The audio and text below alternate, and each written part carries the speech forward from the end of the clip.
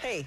Right over here, yeah. Yeah, Hey, joining we'll show you in a second. We'll show you in a second. Joining us now, comedian Bob Nelson. You are going to recognize this guy. He is going to be performing at the Joke Factory here, Brooks Avenue, this weekend, 8 o'clock. That's right. Such a funny, we were watching clips overnight. Oh, is that Peter Boyle? Oh, it's me. I thought Peter Boyle was here. He's back. He's back. Don't I look like him? Oh, my gosh. Tell me I don't look like Peter Boyle. Oh, my gosh. I know. So We got to get your Young Frankenstein dance down, you know? Yeah. You're putting on I look Ritz. like, from the back, when I look like him. I look like Young Frankenstein with those things on. When I do You need to get out putting on the Ritz. Putting on the Ritz. So you're in town, and people are going to get a chance to see you at the Joke Factory, but this is what I remember of you when I first saw you. Routine, the football routine. Yeah, number 72. See what I'm saying? Oh, no, 27. I play football. Oh, Yeah. okay.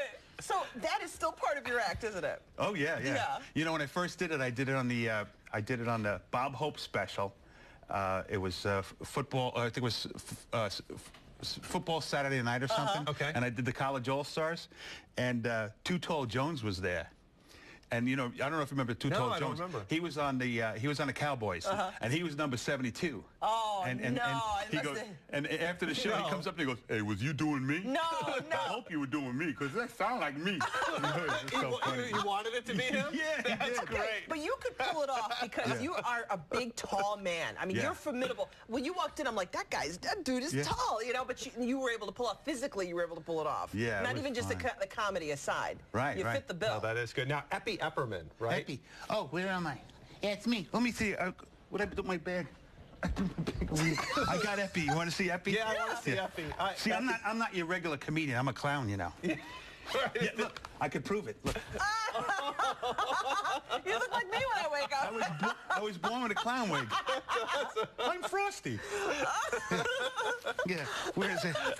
That is so great. Where's Epi? So I gotta find Epi. So, okay, while he's You getting know what? ready. I don't get a haircut in a while. I can do that. Only it's the whole. Yeah, the big afro. right. I got it too. Don't worry. Oh well, So I don't Of know. course, I asked for Epi, and it was in I the can't bag. find him. Oh no, He's gone. Where do you get these characters? I mean, how do you make them up? Do they just are they people you know or what? Epi is actually a guy I met in Cleveland.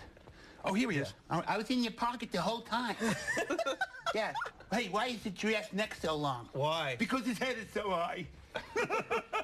That's Epi. Yeah, he's out of his Epi. mind. Yeah, he's a fun character. You still love this. You still love what you do, obviously. yeah. And you get jazzed. I mean, this yeah. is because you're like really calm in person, but then you light up. Yeah, I've taken on the torch from guys like Red Skelton. Yeah. And remember Red? Here's my Red Skelton hat. Hey, I went to my doctor the other day. He said to me, he said, "Clem, you're about a foot from an idiot." I said, "Well, then back up." That is so good. All right, Wait, we gotta stop. more coming up with Bob Nelson when we come back. This is so awesome. Please stay with us.